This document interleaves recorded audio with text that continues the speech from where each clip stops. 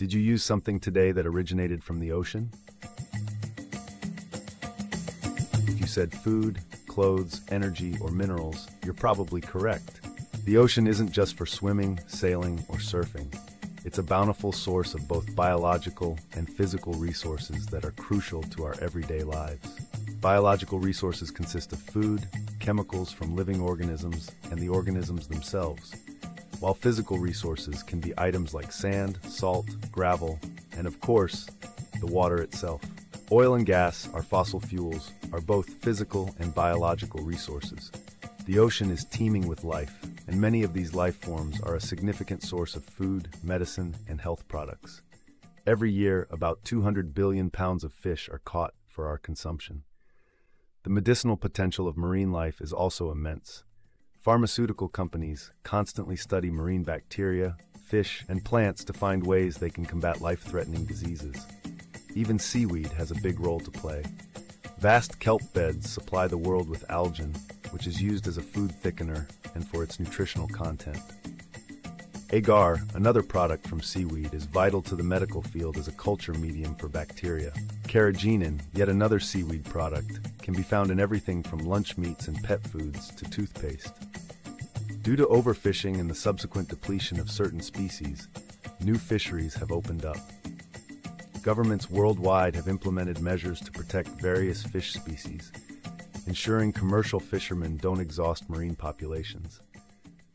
Living organisms aren't just for food or medicine, they also provide entertainment. People love visiting aquariums to observe and learn about marine life, and whale watching has become a popular recreational activity. The oceans also offer physical resources, including bromine, salt, magnesium, and even precious minerals like diamonds, gold, silver, and metal ores. However, mining these minerals from the ocean is often more challenging than from the land. The water of the ocean itself is an invaluable resource. Desalination plants transform ocean water into fresh water, which is particularly helpful in areas where fresh water is scarce. It's also used to cool power plants or even in the production of power. The oceans are one of the planet's largest sources of renewable energy, from the power of tides, currents, and waves to the differences in temperature. The advent of offshore wind farms, wave and current-driven turbines, and ocean thermal energy conversion are examples of how we're learning to harness this immense energy source. Fossil fuels, which include oil and gas, are considered both physical and biological resources.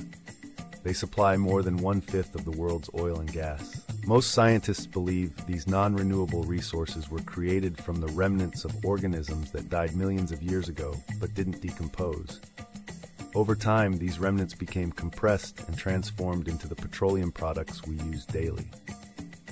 The responsibility falls on us, humans, to determine the future availability of our ocean resources. Our actions can help prevent ocean pollution and destruction of marine habitats.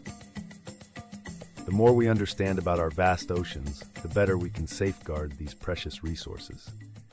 Understanding and protecting the ocean is not only a responsibility, but it's also a necessity for our survival.